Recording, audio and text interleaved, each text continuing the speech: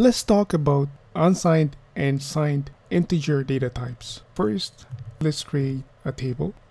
We have a data type and we have its size. Then we have here unsigned and we have signed data type. So the first data type we're going to look into is the char data type. The char data type has a size of 1 byte. So the maximum value that a char data type or unsigned char data type can hold is max value of an integer 255, and the minimum value is 0, whereas for a signed char the maximum value is 127 and the minimum value is minus 128. For a short data type, the size is 2 bytes. If it is an unsigned short, the maximum value of an integer that we can store in this data type is 65,535, and the minimum value that we can store in this data type is 0. Whereas if it is a signed short, the maximum value that we can store in this data type is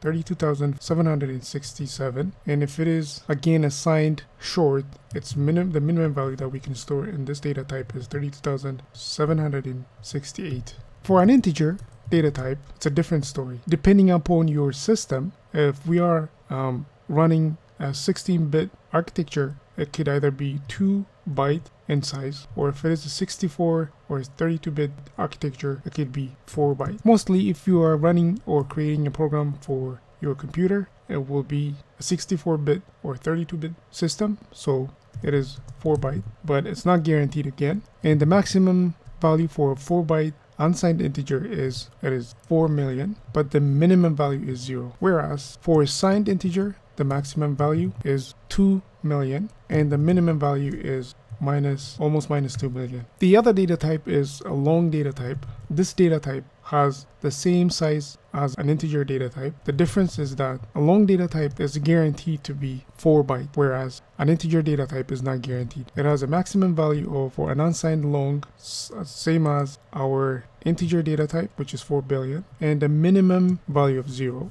If it is a signed data type, its maximum value that it can hold is almost 2 billion, and its minimum value that it can store is again almost 2 billion. The last and the longest data type is long. This data type is guaranteed to be 8 bytes.